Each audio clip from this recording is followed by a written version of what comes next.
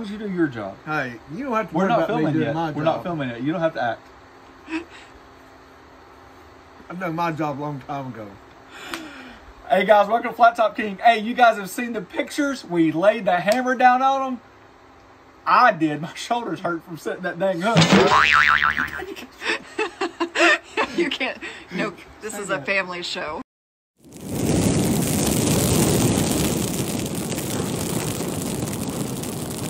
We got some deep fried action about to start. You guys might know him. He's a friend of mine. Jason the Cajun Ninja sent me some fish fry mix. We're gonna wear it out today. Use a kind of like a thin beer batter. It's really a good way to have a great fried fish. We're gonna do it blackened, shallow fried, and deep fried. I got jalapeno cheddar sweet style cornbread. We'll make hoe cakes out of it. I got some parboiled potatoes. Got some onions and jalapenos for some potatoes on the griddle. Dad brung over some collard greens, and you guys saw that short that I made the other day. Pinto beans with ham, hocks, bay leaf, you name it. This is what it's all about. Welcome to our channel. You guys watch this. It's time to go, ain't it? Let's get this thing on the road. Let me show you how it's done. Cost you a little bit, just didn't teach you everything. Get your mess out of here so I can get my mess going. All right, first things first. Let's use this. Let's use that one. I'm going to. All right, beer batter. We got to hydrate. Shell Cracker says we hydrate. You're just going to add it without, you don't even care. We don't have a measuring cup. People worry about measuring cups. We don't know what that is. I would say more than that. Now, when you make a batter like this and you dredge it into a dry dredging, you want it to be thinner than what you would think. Even though it says beer batter, make it thinner, and we're going to show you why. We're getting ready to put some more in here. Blue Moon. We might break the internet with you on here today. You ought to. Tell them how when we went fishing, you almost had to run into the emergency room because my right shoulder was hurting.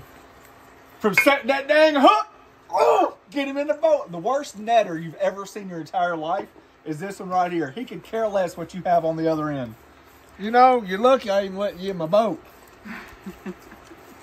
You wouldn't have caught all them fish if you'd been in the back where I was. You got to remember, you're going forward, and you're on top of the fish before I ever get there. And you don't never leave to get your hook out of the minnow bucket and put it in the lake, you might catch something. Yeah. I can say that, Kata. No. I wonder how many people are going to request subtitles for your dad's country accent. They think I'm bad. Now you guys know where I get it.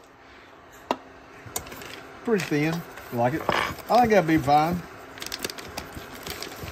So how much of the can Almost is left? a whole can. Almost 16 ounce. Can. I think the box actually calls for 12 ounces. Probably does, but you wanted it thin, so we thinned it out. But every time I've made this, I've always added more. We're just going to use the whole package. If we need more, we'll add more. All right, so this fish right here, let me show them what's going to happen right here. We're going to just dredge it in the batter. Just make sure you get a lot of the drippage off. Full coverage. That's why you want it thin. Because all this right now is just the coating for that fish fry from the Cajun Ninja. Do one of the ribs next. And when I stick it in there, if it burns, it burns. Okay. Dad saved some rib cartilage somewhere. Where'd you put it at, Dad? Right here? Is that it? Yeah. You sure? Yeah. All right. So this is kind of the method, right? Thin batter, thinner than what you would expect. Drain off a lot of that excess. Acts like a real good glue. Our buddy Steve, you guys remember when we did the fish tacos? My dad actually met Steve when he visited me in Wyoming. Got us onto this method right here where you do the beer batter first and then dredge it in a dry. All right, Dad, you got it from here. I got it. You got it? You need to get All them potatoes going. I knew you were telling me to do something. Here we go. I got some 3 large russet potatoes just cubed and then parboiled just to knock off some of that rawness so they don't cook as long.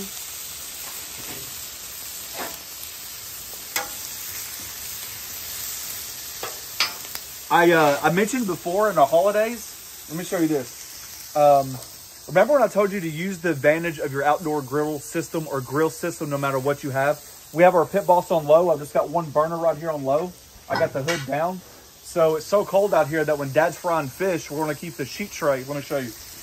The sheet tray with the cookie cooling rack. Dad's going to put the fish on here. The grease will drain down. Then we'll put this on the Pit Boss. And with that lid, you're able to keep it as like a warming station. Just little tips and tricks along the way.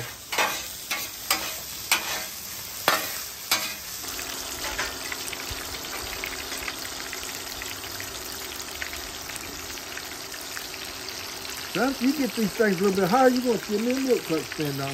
You can, oh. I thought you meant No, I saw this across this counter. For the viewers, he just said, it's all I can do to see across this counter. We got about 2 tablespoons of butter. I'm just going to season this up with a little all-purpose seasoning from Pit Boss, the bold burger rub. Got some garlic, some butter, salt, pepper. And then come back in here with a little of that Heath Riles garlic jalapeno.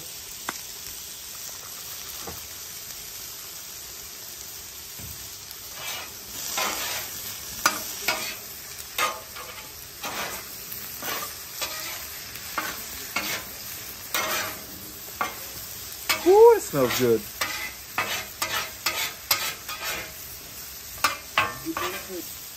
All right, here we go. Some onions, some jalapenos. We're gonna get those started. This season is from the Cajun Ninja down in New Orleans. Took me up so much.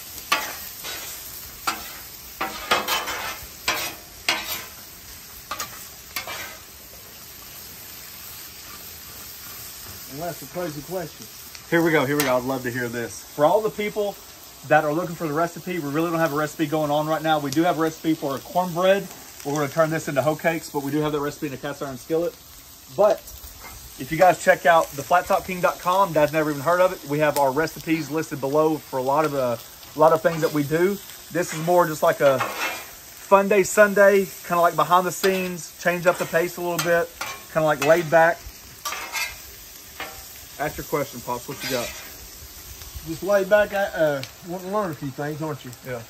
God, that fish. Look how good that fish looks. It's almost like I knew what I was doing. And now then you want to take a little bit of that Creole seasoning. I always do it when it comes out of oil.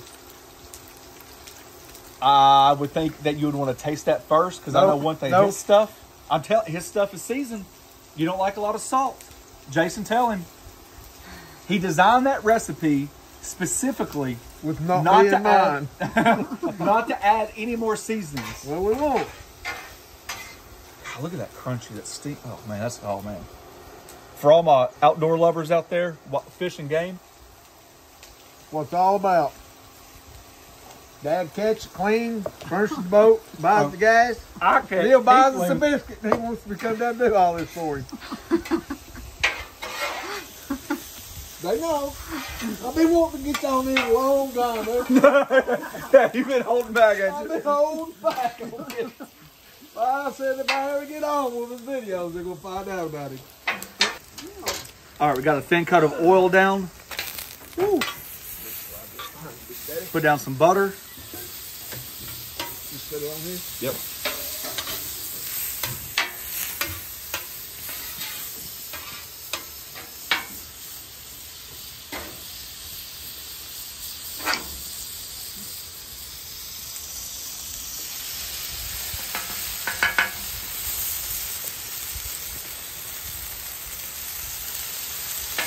Just like when you make your cornbread, you want a lot of butter or oil. Bacon grease works really well.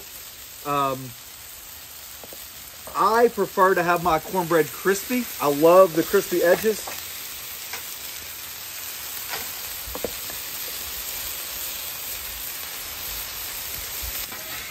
You want to season your potatoes as you go. Take a couple of those nuggets, test them out, make sure they got your salt, pepper, whatever flavoring profile you want to go with. Here, let me show them over here, honey. What Dad just did. See that? Pretty hot under there. Keep that fish warm, keep it domed. Perfect. Using your outdoor equipment to your advantage. You can do that with a pellet smoker. You can use that with a charcoal grill. You know, a little bit goes a long way. All right, let's see what we got here.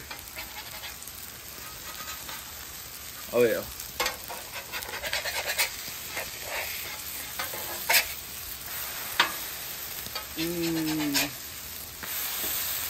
God, those are gonna be good. They're gonna be good.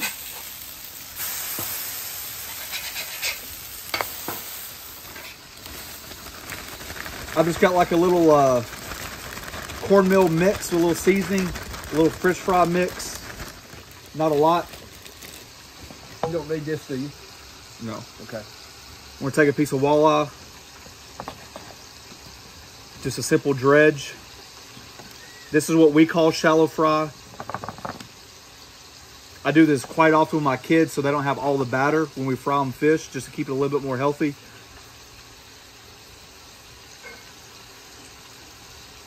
Just let that sit there and absorb on the side. And then we got a piece of catfish that we caught as well. Of course, I caught it, like all the other fish.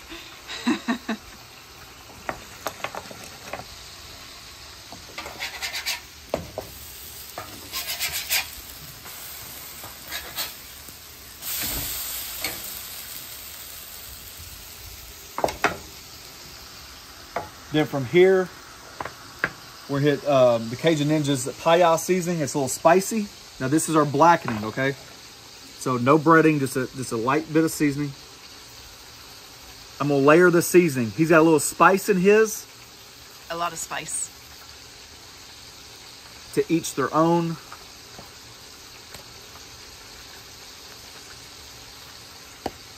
Come back in with that Creole Cajun butter from Heath Riles. It's got a good flavor profile. I like it a lot.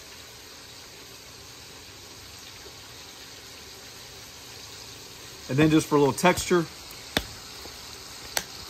we got some of that Pit Boss. I don't use it often, but I can't even pronounce it. Saskatchewan rub. You guys know I can't pronounce the dictionary as it is. Our kids actually really like that.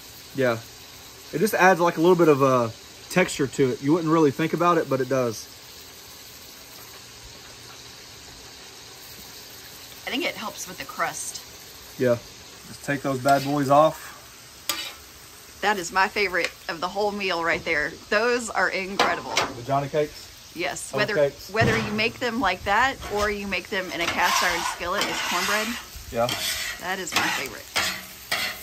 I just got this out of the burner on low right now. I've had to alternate my burners to heat them up, cool them down because it's so cold outside. I'm just gonna let the potatoes rest on there. I'm gonna jack these two sides up. About a good medium heat. We can start our fish fry because that won't matter. I'm gonna go right in the middle with these two. Same concept, a little butter, a little bit of oil.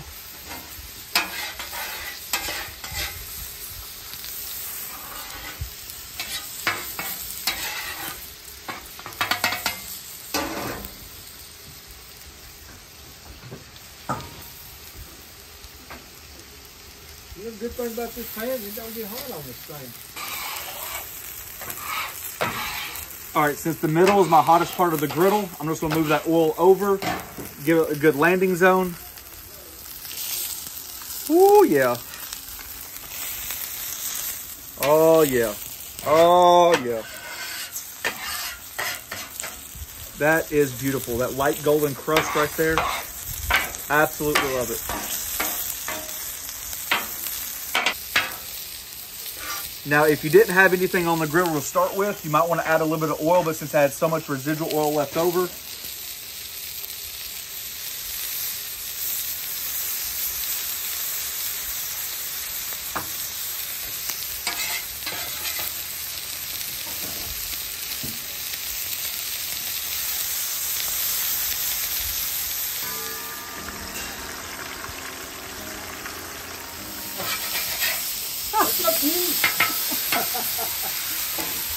beautiful color on that blackened fish. This fish right here is actually done. Woo, look at that big old plate of fried fish.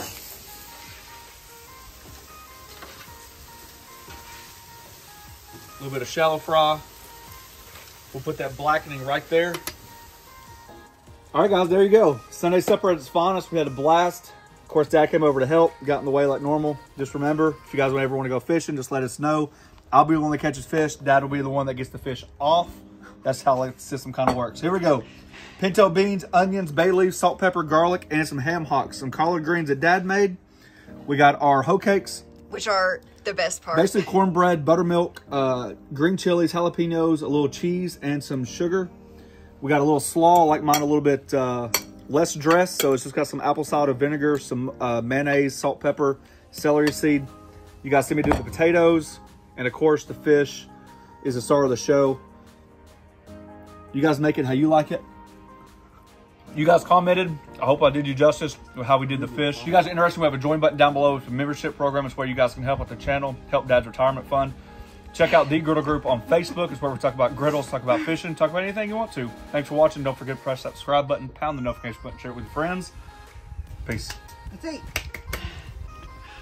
These are my favorite. You gotta make Wanna these. see these?